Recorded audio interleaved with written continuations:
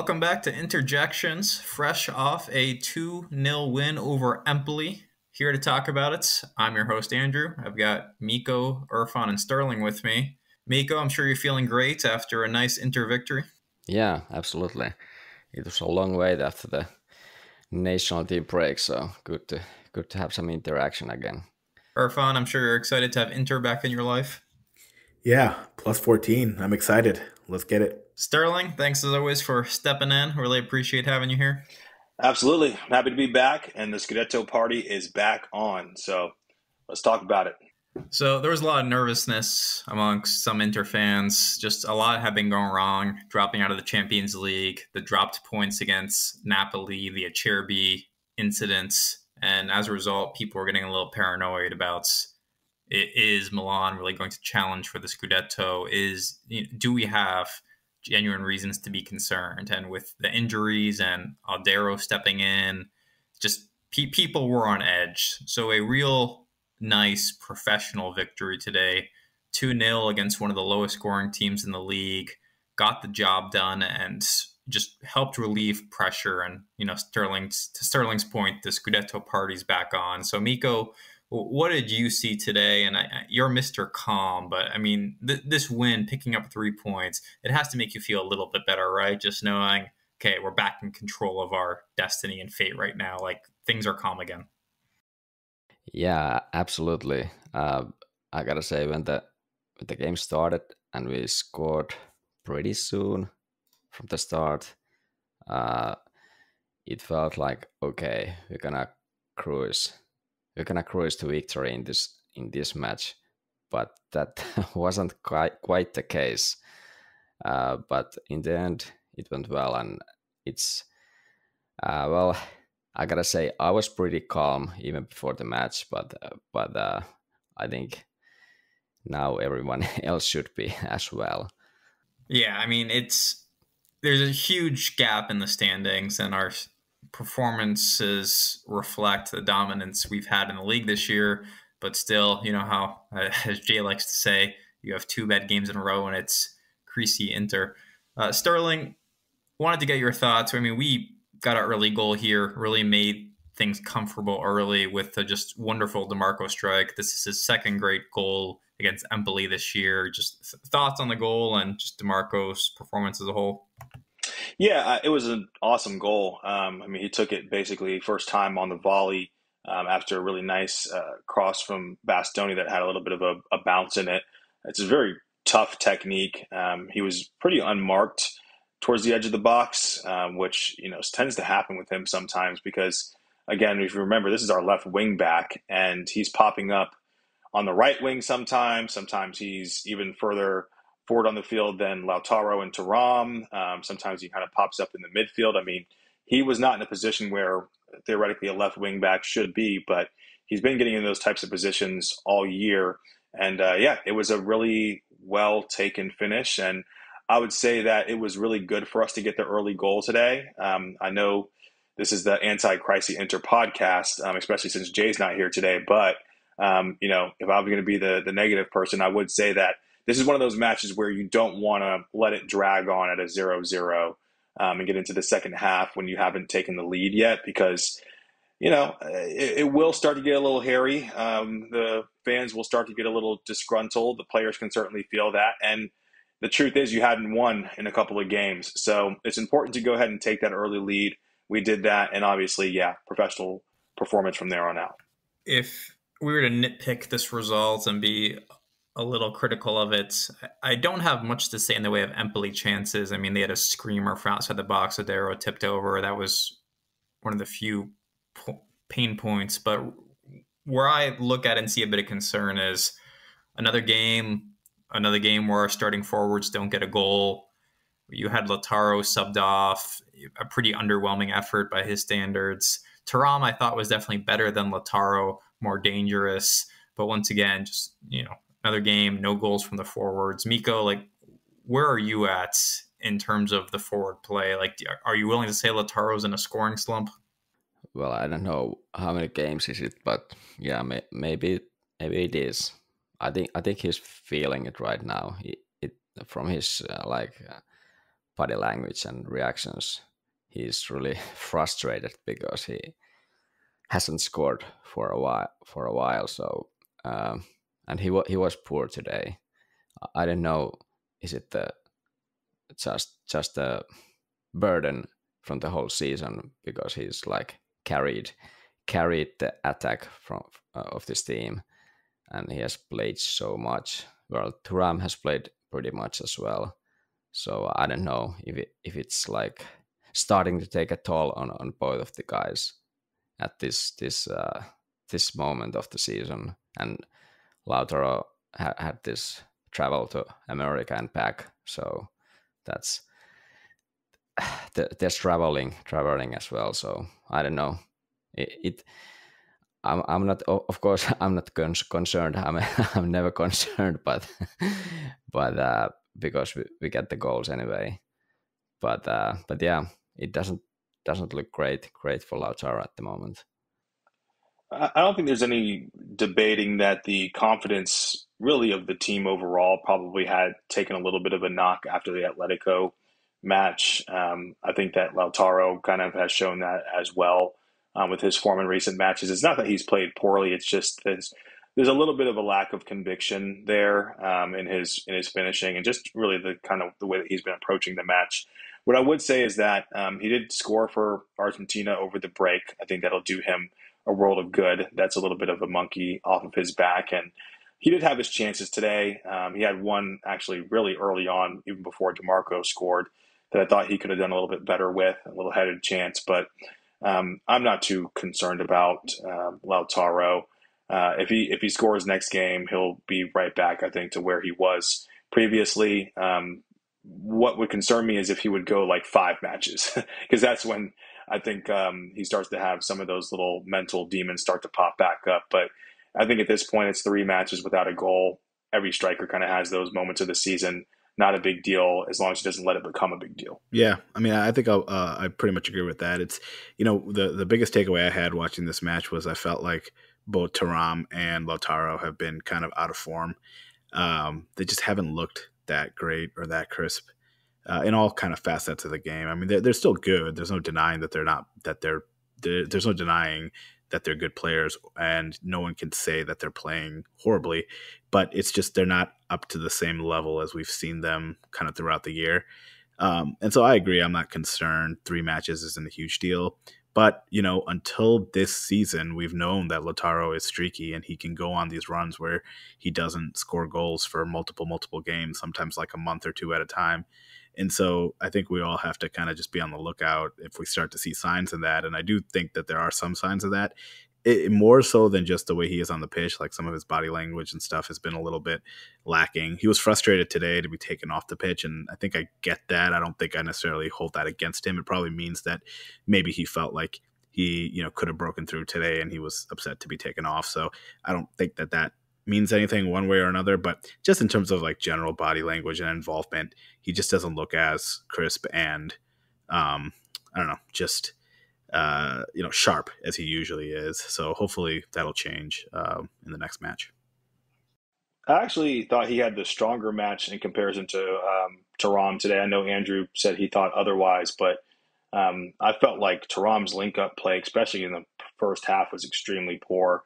A lot of giveaways, just kind of seemed like he was a little bit off the pace. I'm actually probably a little bit more concerned with Thuram's current form than I am Lautaro's.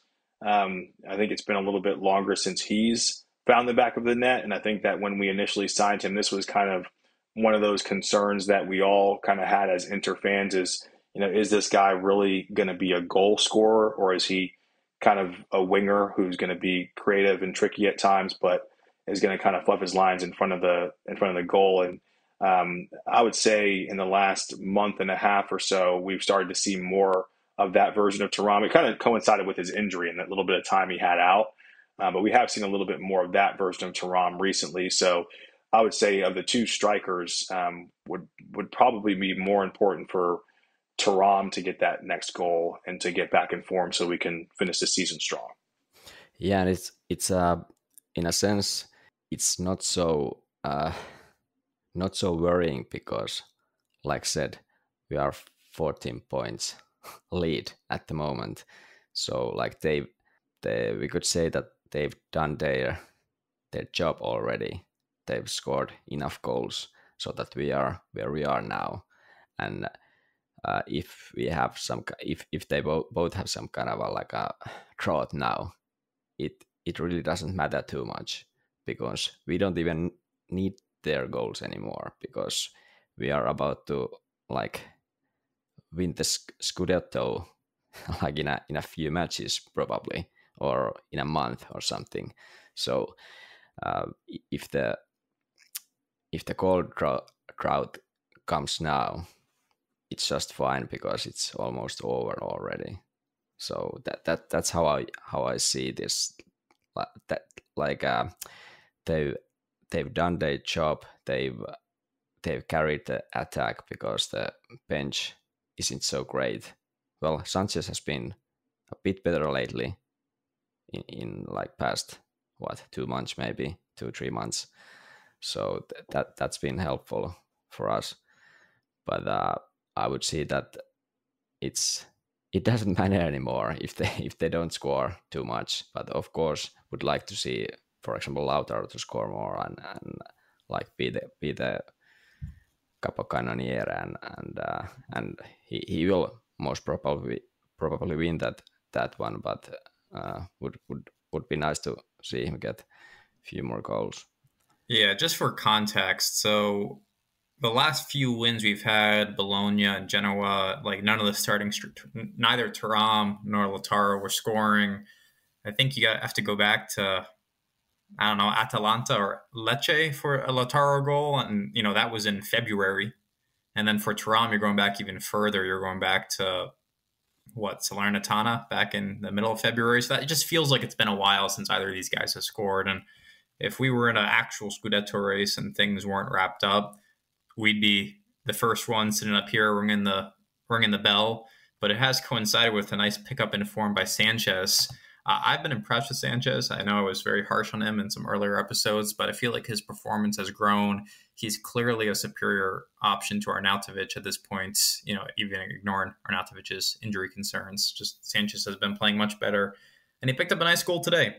Irfan, what did you think of Sanchez's substitute appearance, his goal? And I'll even let you chime in on Asllani, who, as you predicted, he appears on the pitch and we win a game again. I think that's exactly right. Sanchez has been impressive. And I too, like you, was harsh on him and still am harsh on him at times. But, he proves over and over again that he can get into good positions.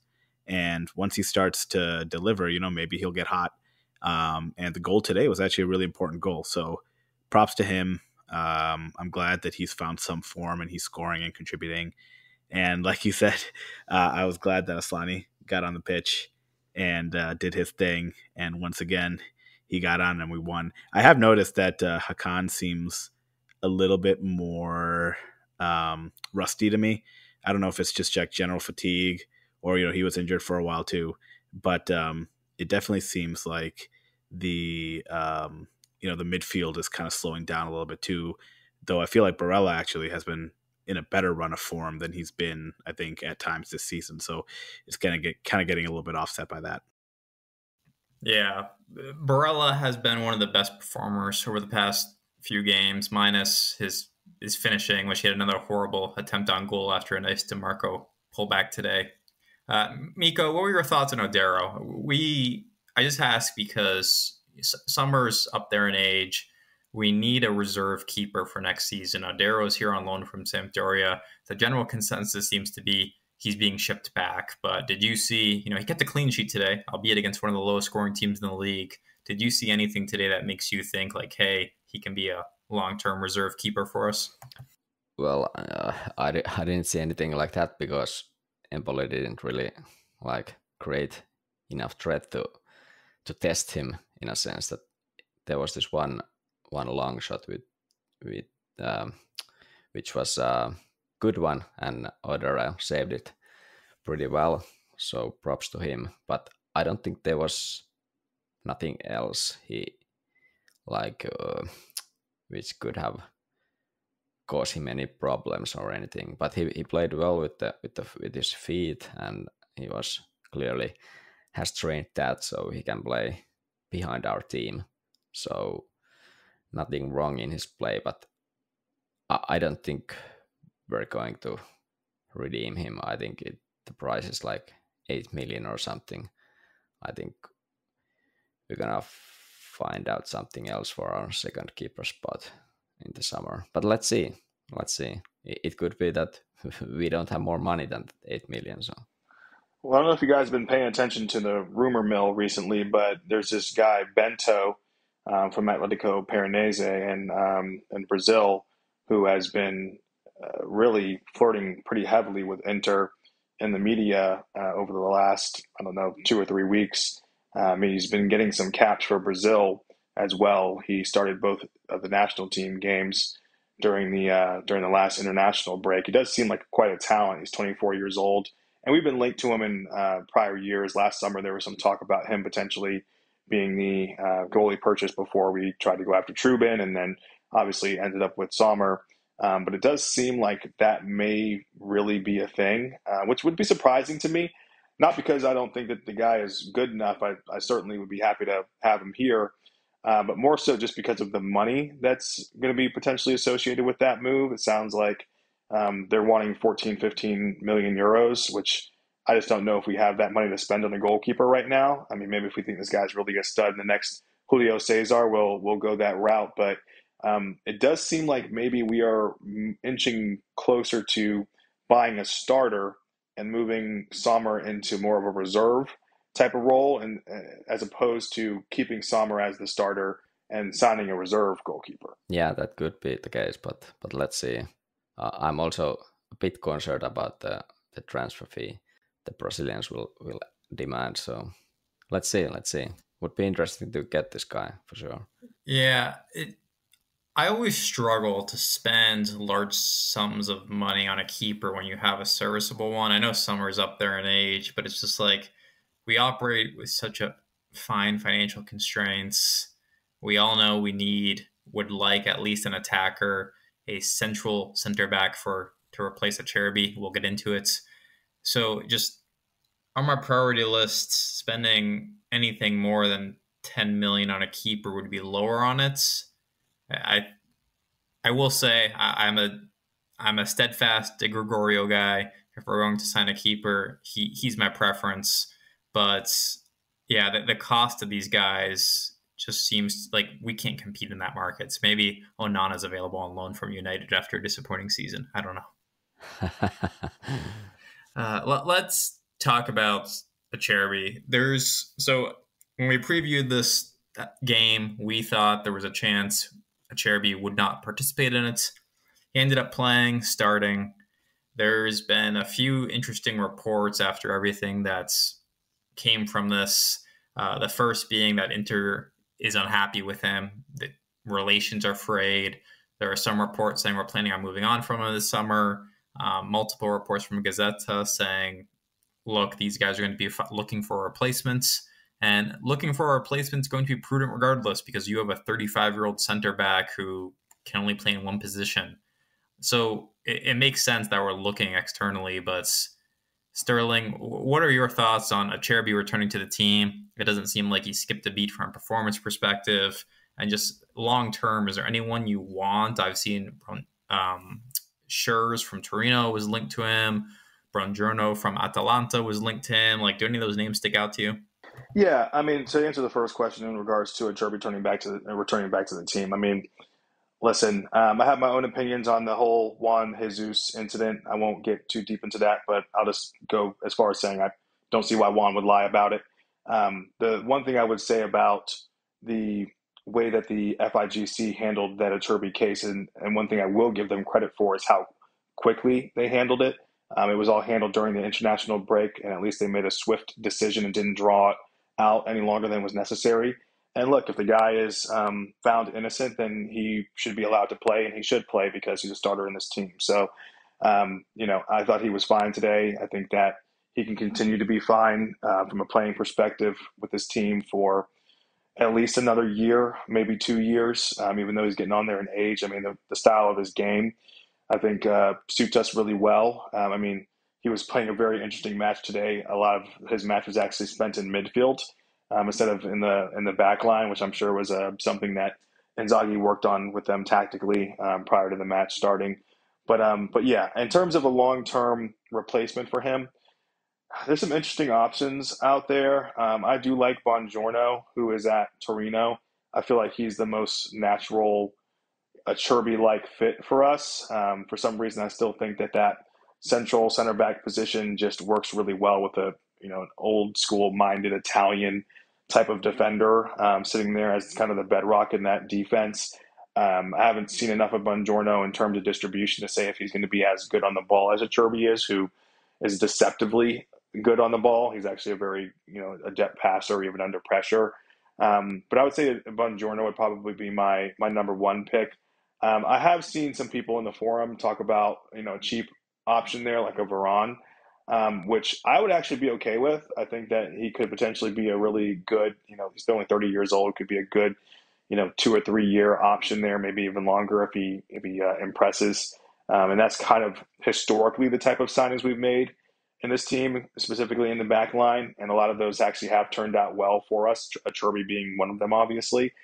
So I'd be open to that as well. So I guess if you're going to spend money, I'd probably go for Buongiorno. If you're going to try and get something cheap, I'd probably go for Varane. I wanna comment quick that just final comment by me for the Acerbi case. He wasn't found innocent, but he wasn't found guilty.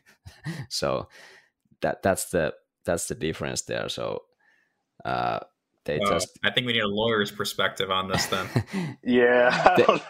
they couldn't give the ban him because they didn't prove the guilty part. So I think that's the case with Acerbi. They just couldn't give the ban to him. Irfan, what's your take on that?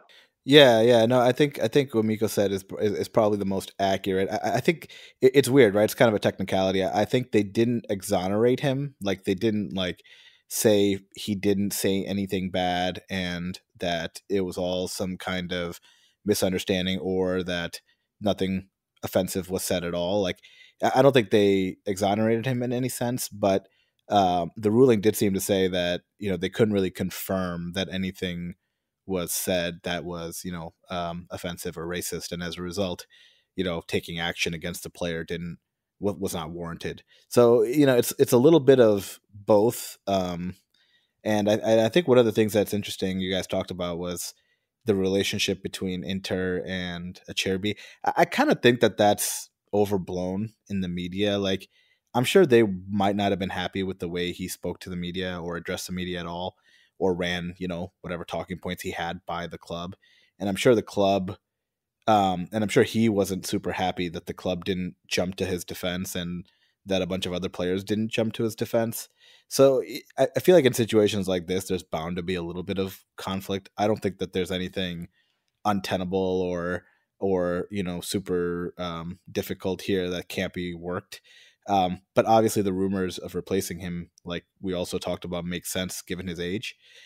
So it's an interesting kind of dynamic. Like maybe, this shows them that they can move on sooner than they might have wanted to move on. But I don't think it changes much in the grand scheme of things. I think they're probably going to look to replace him with a viable starter in the first place. Now, who that is, like we talked about, I think will be interesting. The only thing that worries me about Varane is just his salary. Like, I don't know how we would support that.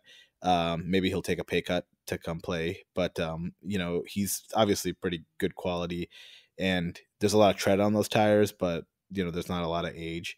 So you would think that someone like that could, extend their career playing in Serie. So it's not a bad shout. Buongiorno would be great. Schurz would be great.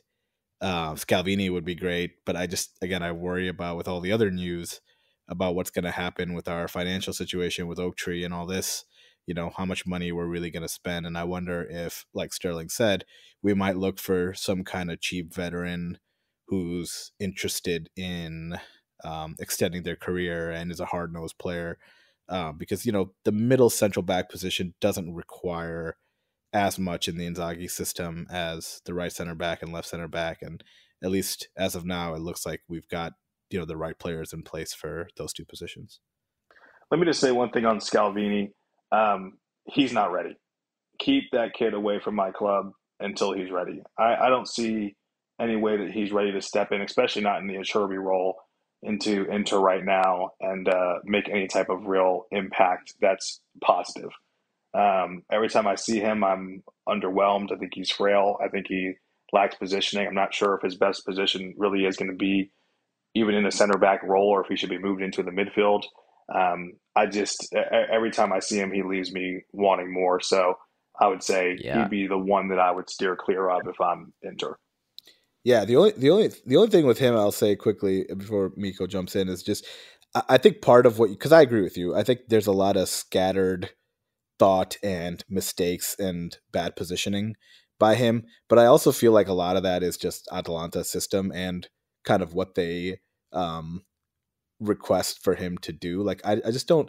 I feel like he lacks a little bit of the discipline, mainly because the entire team lacks a little bit of that defensive discipline, and also because I feel like they encourage him and give him a lot of freedom to push up a lot and join the attack, which as a result ends up with him being really out of position or, you know, kind of scrambling and making some mistakes. So I do wonder if in the Inzaghi system, especially in the center, where he's kind of forced to stay at home a little bit more and play in a more disciplined back line, if his performance would increase. Because I think from a skill perspective and from a youth and like talent perspective, I think it's all there. But I do agree that some of his performances with Atalanta are definitely lacking. But I kind of feel like that's more Atalanta than it is him. Yeah, I was about to say that I think he's more of a ball playing center back, just like Bastoni, even Pavard. So I think he wouldn't maybe fit to our system too well, or how do I say it? He wouldn't be using all his skills to the maximum in our system if he was playing like in the middle, and he would have to be there marking the center forward and being the last guy there. So given what's gonna be his price if he's gonna move in this summer or the next summer, I think it's not worth it for Inter in any case.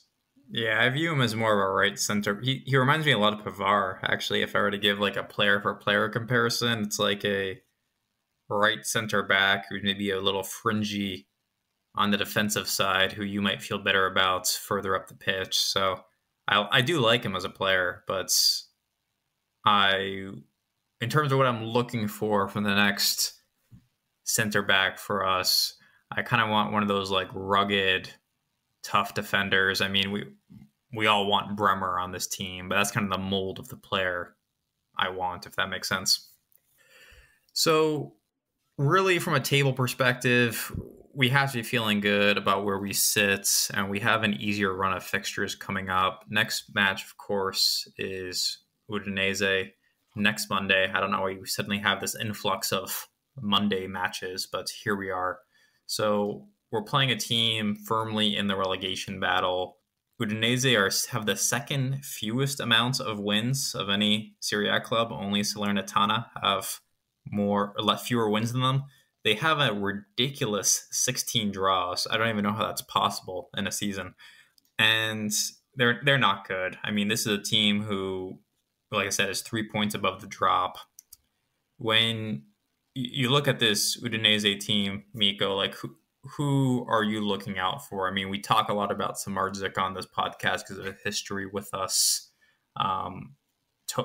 Florian Thauvin is a former French national team member who has been playing for them and scoring some goals. Would you say he's the big danger man? Like, how do you rate them? Yeah, I would say Thauvin. Twan. I don't know how to pronounce that, but anyway, this French guy, I think he's the main contributor in their attack or offensive play, and of course the veteran Pereira, who's playing on the right flank. I think he's playing on the right flank, at least in this Sassuolo match today. He played there, and they combined their goal, by the way, these two guys. So I think those two, and of course, Lorenzo Lucca, who's the center forward. He's the really big guy there. Though I don't know how many goals he really have. I remember, does he have only like one goal or something this season? but I think he could be dangerous in set pieces or something. But yeah, Sanchez, I think he hasn't had that good of a season this one compared to last one, and maybe he was a bit shocked because he didn't got his transfer to Inter or Napoli or anywhere, and he had to stay at Udinese. But I think when it comes to this matchup, I don't know. It's a feeling that we've struggled there a bit in the history, but I'm not really sure. Is that the case? Last season we lost to them, but last season was quite a terrible in the Serie and I think this loss we had last season like catapulted the terrible autumn we had. So, but other than that, I think we've been struggling in Udine. But if someone has a record of our games, please share it. It does seem like historically we've had a really tough time at the Udinese Stadium, especially since they built that new one. And obviously last year we kind of got embarrassed over there. But this Udinese team is just a different team this year than they were last year. Deulofeu's not walking through that door anytime soon. This Inter team is a different Inter team, obviously mentality-wise, than the Inter team of last year as well. This should be a match that we should get 3 points from, really. There's nobody in that team who's really overall that concerning. I think maybe one person who we didn't mention would be Roberto Pereira. He can sometimes kind of pop up with the odd goal here and there. And obviously Samardzic would be the other guy who can kind of pull some magic out of his hat from time to time. But overall, looking through this team, they look like a team that's built to grind a draw. And that's what they've done pretty much all season. They pretty much just draw against everybody, and they drew today again against a really poor Sassuolo team. So, this is a team I think that we should, obviously be looking to get the 3 points against, as we really should with any team in this league. But I think that this should be a hopefully pretty routine victory for us, assuming that we show up and do what we need to do. Yeah, I'm worried about this match only because I kind of feel like Lautaro and Thuram are both not in great form, like we talked about a little bit today. And then these guys are like, draw merchants. Like that's what they want. And given where they are on the table, like I know they're not in the relegation zone, but they're not far from it. And I feel like from now on, basically, any team that's like, 15th or below is basically going to be desperately trying to just pick up a point and do whatever they can to grind us into like a 0-0 or 1-1 kind of draw.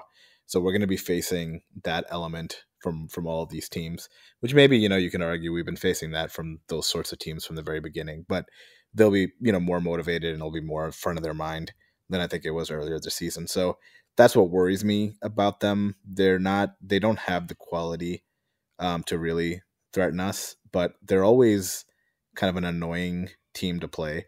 And I feel like we'll see that again this time. And Thauvin is actually pretty decent. He's a good player. I think he scored for them today against Sassuolo. So, he's somebody that we do have to look out for. And Samardzic is also, not a bad player. We've completely neutralized him, I think, when we played him last time. But I expect he'll be a little bit better this time. That was a good point about the relegation battle in a sense that we actually play Udinese, Verona, Cagliari, Frosinone, and Sassuolo for the rest of the season, and they are all like battling for the relegation or avoiding it. So you're saying Milan's back in the race? No, what he's saying is the only team we have left to play with nothing to play for is Milan. And Lazio, yeah. But yeah, that's interesting, and makes these so-called easy matches, which are not easy matches, less easier for sure, because there's really a fighting for everything there. I was going back on some old score lines to try and verify Miko's claim that we struggle when we go to Udine for matches, and it seems like mixed success. I wouldn't say anything that too startling for me. It's not like our record against Sassuolo, but it did bring back some memories of May 2013 when Udinese put us to bed 5-2, and our goal scorer was Tommaso. What was it? 13, like over 10 years ago, or? Yeah, 11 years ago. Okay, well. Our other goal scorer that match was Juan Jesus. That was the height of the banter era. That was the banter era's banter era. I like distinctly remember, like, for us in the US, like 5:30 a.m. matches against Udinese and against, like, Cagliari or like Chievo or something. And those were like always the most painful matches because you'd be like completely asleep and the match would be like, super cagey and annoying. And we would end up losing them or drawing them disproportionately than we should. And for some reason, I remember like some painful memories of waking up early to watch Inter Udinese and Handanovic in a baseball cap. That's all you need to see. That's all you need to know. As soon as you woke up, you saw Handanovic in the baseball cap, you just go right back to sleep. Inter fans tend to not be very optimistic, but one of my favorite running bits is people say, "Oh, we always struggle at the lunchtime kickoff. Oh, we always struggle in the late night kickoff after everyone else has played." If you ask Inter fans, there's not a single time slot that we excel at. It's true. We have to play first, but last, but right in the middle at the same time on a Saturday at 2:45. That's the only time we can be sure of a victory. Okay. Now I'm looking this record, and okay, what I said, it was pretty BS. We like we have won most of these matches for the past 10 years. So yeah, maybe you'll be surprised. Yeah, you'll be surprised how often that happens. It's what I forgot what it was. I don't think it was Sassuolo because that's an actual boogeyman team. But there was some other team that we played, and like in my head mentally, I was convinced that like we have a horrible record against this team, and we always struggle with them. And when we actually look back, it's like been utter domination for like 5 years. But 7-8 years ago, probably on like a 5:30 a.m. on a Sunday, we lost to them. And since then, in my head, we've consistently underperformed against this club. And it's probably Atalanta. Yeah, maybe it was. I think you're right. It might have been Atalanta because we dominate them in the last like 4 or 5 years. Cagliari is another good one where you like feel like we struggle against them, but we actually own them. But I'll give myself that for the past five matches, like this away match against the Udinese, we've drawn 2 and lost 1, so there's only 2 wins. All right, so Miko's predicting a 1-1 draw. I don't know. It's tempting. Is Bologna our boogeyman team now, or Sassuolo? Yes. Okay. Sassuolo, I'm ruling out just because they're about to be relegated and Berardi died. So I feel like it is fully like we're embracing Bologna as the team we can't take points from. But then, like, would it still be a boogeyman team if they're like literally like 4th in standings and might be, or like they're 5th in standings and might end up in the top 4? Like, maybe it's just they're a good team. I feel like boogeyman teams have to be someone who's like really bad but still dominates you. That's why Sassuolo is such a good pick, because they're typically never even, maybe they're middle of the pack. But I don't know, Bologna might actually just be a good team, not a, boogeyman kind of team. I'm trying to think who we struggle against here. I feel like we've had some cagey matches against Genoa, but we haven't really had any issues with them, minus the dropped points earlier this year. Yeah, it's a good question. I feel like, I guess we'll keep giving Sassuolo the title of it. So if they get relegated, we might be in the market for a new boogie team. There you go. So let's go ahead and we can do some match predictions before we get into Jay's hot betting tips minus Jay. So Miko, if you want to lead us off. Okay. The 1-1 is tempting, but I can't do that. So I'm gonna go 1-2 Inter win, the scoring drought will continue for our forwards, and I would say Çalhanoğlu will get a penalty goal, and then Fratesi will seal it for us. Yeah, I'm going to go with a 2-0 for us. I feel good now that we've gotten another win under our belt. Again, not that I was ever in the Crazy Inter bandwagon, but it's something about this team and going on slides with Inzaghi tends to happen. So it's good to just be able to kind of nip that in the bud before it even becomes a real issue, because the last thing you want around this time of the year is, oh man, Inter's gone 5 games without a win.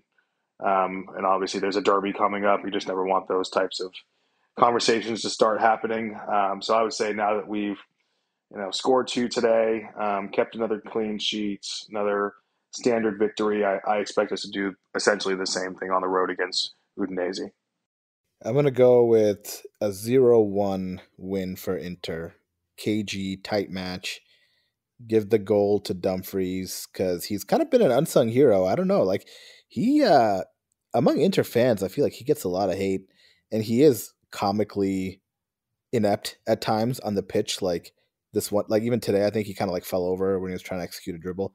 But he did also have the assist to Sanchez, and I think he honestly has been playing a lot better. Maybe because he's played a little bit more limited, so when he comes on, he really wants to make a point. But if there's anyone who's been giving us a little bit of a spark off the bench, kind of like Fratesi used to and still kind of does, it's been Dumfries. So I've been happy with him, and if he gets a start or if he comes on as a sub, I expect more from him. So I think I'm going to give him the goal and have us win 0-1.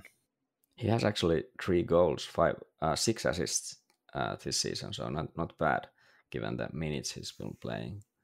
I'm also feeling a 1-0. I just have no trust in our starting forwards right now, like we talked about earlier in the episode. They don't look like they're in form. So give me a Sanchez to the rescue off the bench. I'm talking 82nd minute goal to seal the win and send us to 3 points. So Jay's hot betting tips. Of course, Jay is out this week, so I had him send me his betting tip in advance, and I'm going to throw in one of my own because, let's be honest, you can't get much worse than Jay's track record. So Jay's Jay's hot betting tip is Milan 4, Lecce 0 next weekend's. My hot betting tip for you, and I'm not kidding, that's a real betting tip. My betting tip for you for a game you're actually going to want to watch is I'm going Roma 2, Lazio 1 in the derby. Roma are looking pretty good. Lazio are not. I'm feeling good about this call. Nice. But did you watch Roma today?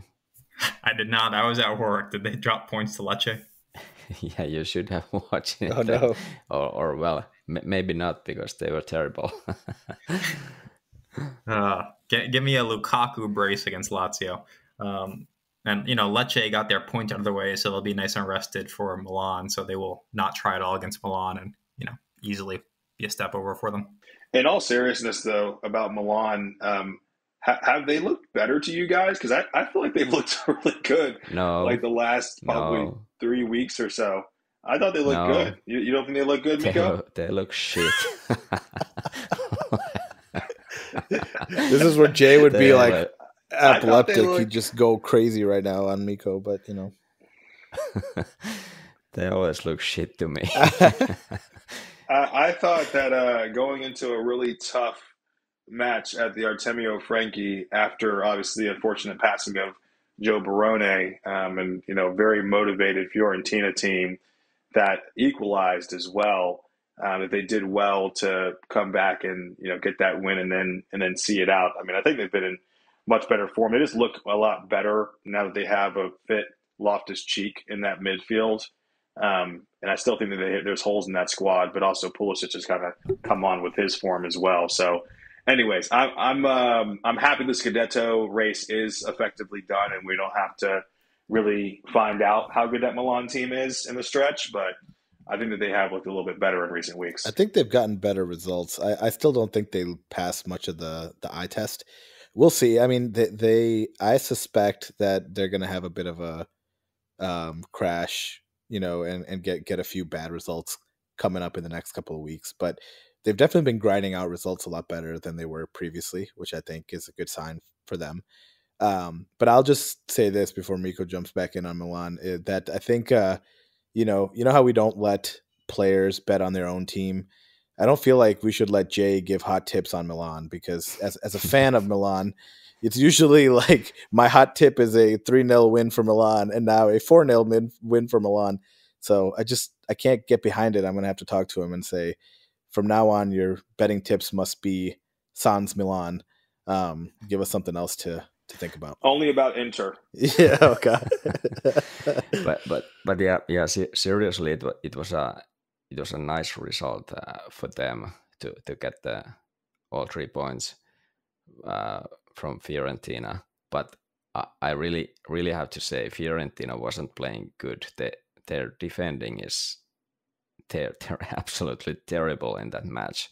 But yeah, I can agree that they've been getting good results, but I don't think they played too well. Their defending it's too, I don't know, it's too easy to break that it. High line was suicidal. I think it's too easy to break it, the defense, and I'm disappointed if we don't win them in the derby in a few weeks. I gotta say that.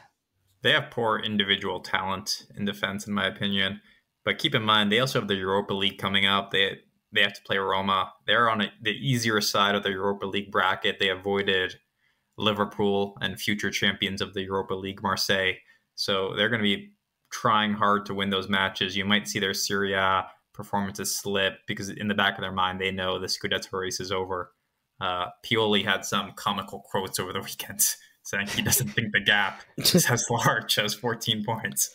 I know. I saw that too. They were saying that they missed some key opportunities earlier in the season, and had they capitalized on those, it would be a much tighter race, which literally is the most generic thing anyone can ever say about anything. So it didn't surprise me that they said that. But honestly, I think part of the problem is that, we're looking around sitting where we are. And I'm honestly, I swear I'm not being arrogant, but we're looking around sitting where we are, and we're like, what's going on? What else do we got?